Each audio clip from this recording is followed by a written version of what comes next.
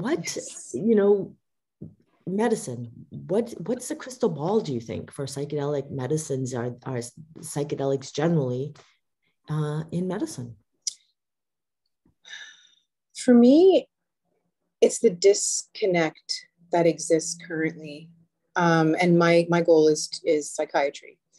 The disconnect of just writing a script and sending someone on their way and just hoping for the best, not acknowledging the oftentimes detrimental qualities of the things that we're prescribing, really, really fascinates me.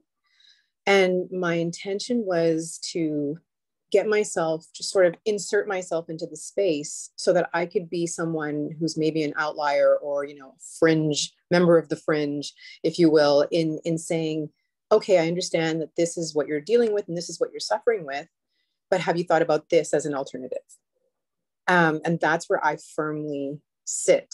But it's funny that you should say that, because I did just finish my first year, and while I was, and I had this conversation with Salome, while I was sitting through my exams, I was like, this is not it.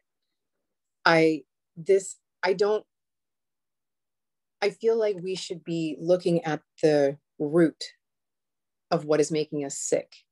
And we're not taught that. I've only had my first year, and I'm sure there's more to come, but I've been alive for 47 years, and it's not been taught to me yet that we should be looking at the root cause of what's happening. And in saying that, I was like, you know what, maybe it's not it.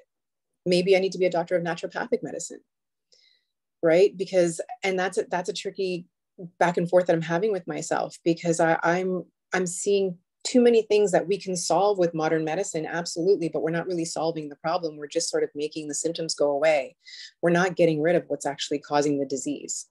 But there is something to help us with a lot of our diseases, not just in the psychedelic community. There's so many other things on our planet that can help us naturally. So as far as a crystal ball, it's definitely making that, just sort of jumping in and hoping I can bring two worlds together. I know there's a lot of us out here. I know the work you're doing is doing exactly that. So I'm trying to really build on, the shoulders of the women and men who have come before me, who believe like I believe, which is there's so much more we can do as long as the right people are at the table who have the power and the knowledge and the expertise to prescribe these things, are viewing psychedelics and considering psychedelics as a viable option.